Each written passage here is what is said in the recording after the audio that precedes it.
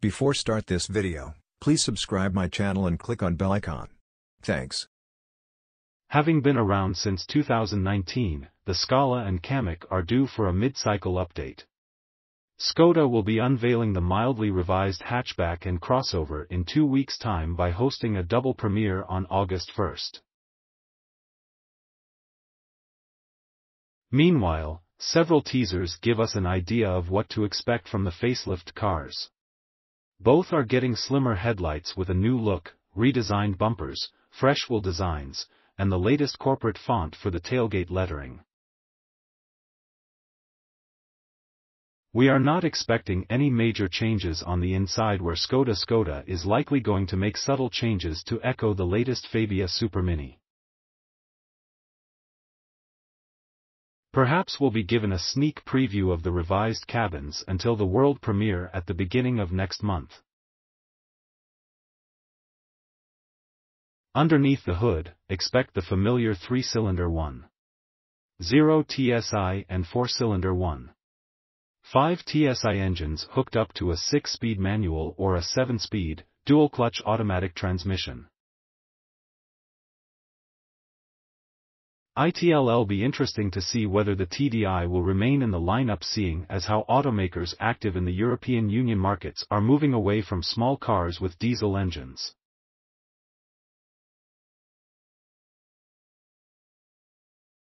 The Kamiq was Skoda's second best-selling car, after the Octavia, in 2022, during which 96,300 units were delivered to customers. However, this number also takes into consideration the slightly different Kamiq manufactured and sold in China by the local SICVW joint venture. As for the Scala, the 5-door hatch was far less popular, with the Czech automakers selling 39,500 examples of its Volkswagen Golf's internal rival.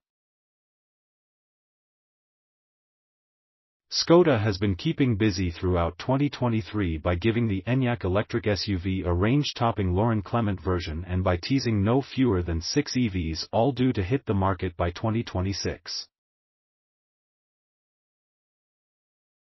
Meanwhile, the next-generation Kodiaq and Superb will be unveiled at separate events this fall. In 2024, the Octavia will undergo a facelift, while the release of a new Fabia Combi has been abandoned due to stricter emissions regulations. To boost its global exposure, the Mlada Boleslav brand is entering the Vietnamese market by collaborating with Ton Tsong Motor Vietnam, TC Motor.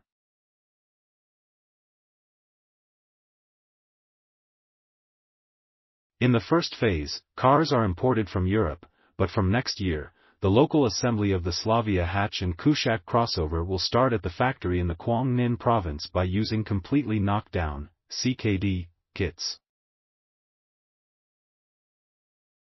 Thanks for watching my video.